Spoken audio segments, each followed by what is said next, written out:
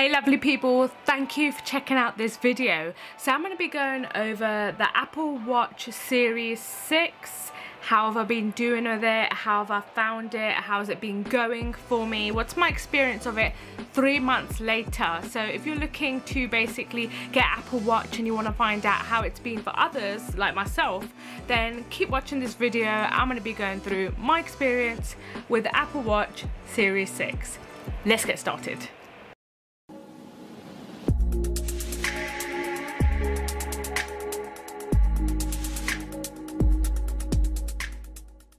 Right guys, thank you for checking out this video. For those that have already subscribed recently, thank you, I appreciate it. And if you haven't already subscribed, please do subscribe at the bottom, click the subscribe tab, hit the notification bell and like this video if you enjoy it. Guys, so if you recall, if you've watched the first video I did with the Apple Watch Series 6 and I versed that off with the Fitbit, I can't remember the exact model now.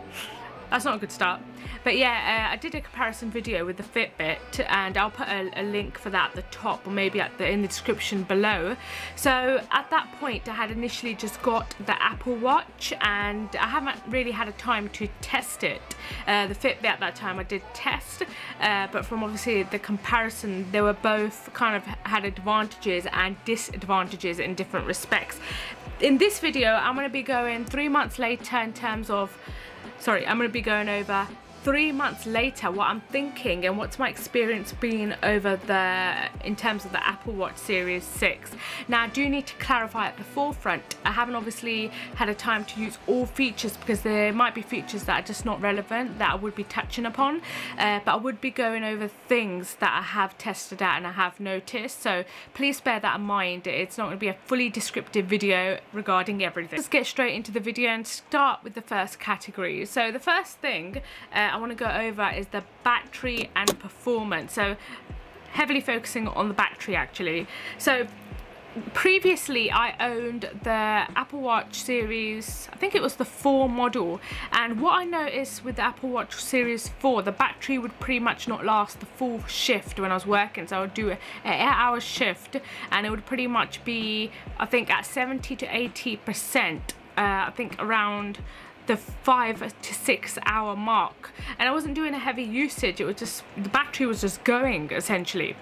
With this one guys, I'm actually really surprised. I've got to be honest guys, I'm really surprised with this Apple Watch Series 6. I would say this is fundamentally the biggest pro of this watch, the battery life. So this, if I'll put this on, say I'm doing an example now, so if I wear this from this morning and at the end of the day, if I look at the percentage of battery, this is what I've noticed, it's pretty much still above 70%.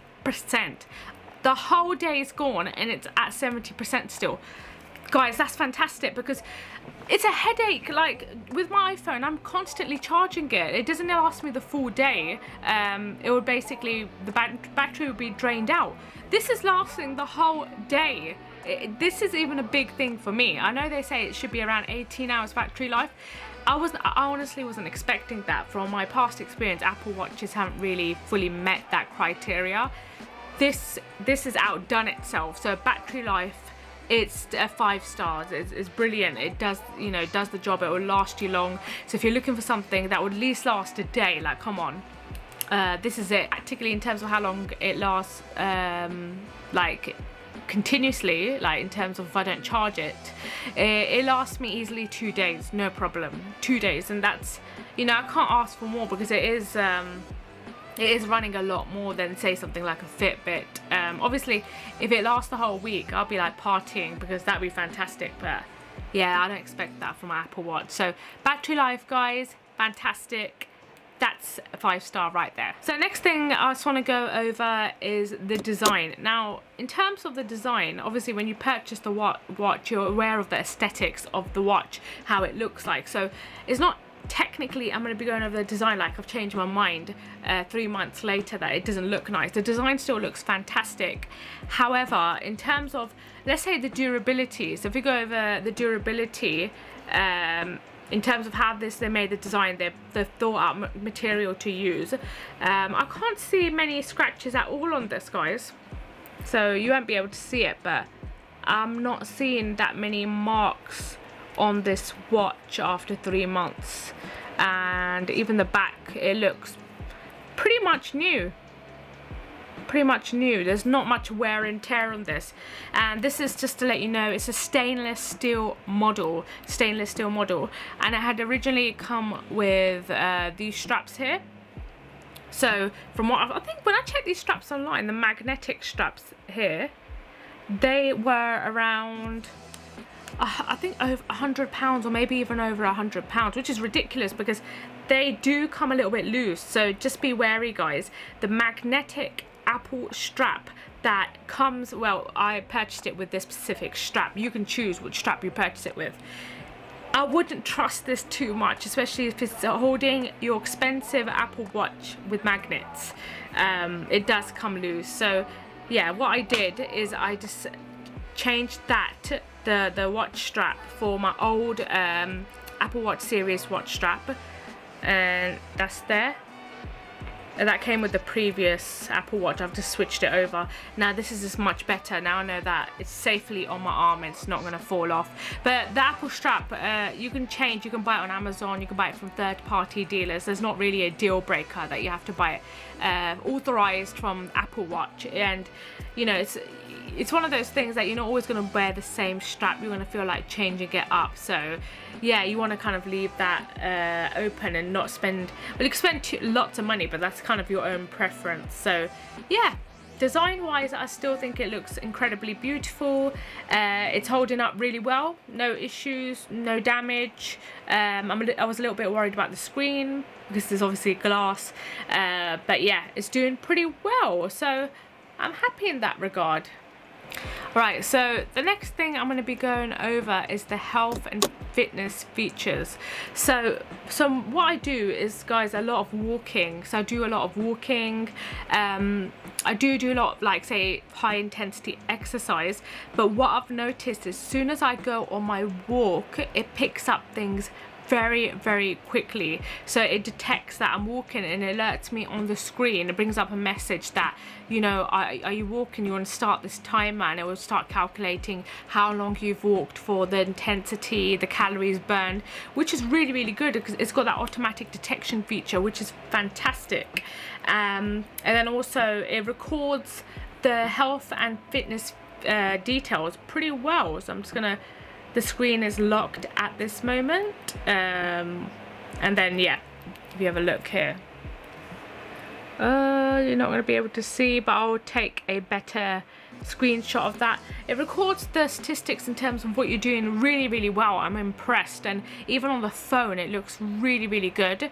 The data in terms of it being accurate, I would say, is because I'm comparing it. Sometimes I wear this. Silly enough, I do wear this, and I have the Fitbit on my other arm, just as a comparison to see the step difference, and they're both very comparable. There's not much of a difference between the two, so I think that the step count feature, it's, you know, it's holding up well.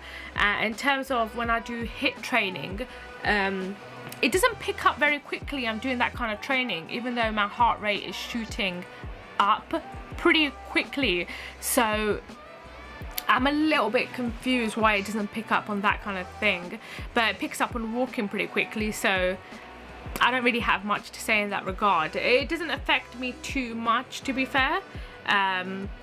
So I wouldn't say much that is an issue. What I would say is a tad bit of an issue is it doesn't pick up heart rate well. Now that's what I've noticed. When I'm doing high intensity exercise and I will look at this on my arm, sometimes the heart rate would appear as something like 110 when you know it's flying at like 140 plus. So I'm not exactly sure why it doesn't pick that up. That, I would say, that is a little bit of an issue in this regard. But I would say that that is about 20% of the time. The other majority of the time it's fine, but I would say it's still, yeah, a glitch. You're missing out on important statistics if you're focused on the health and fitness side of things.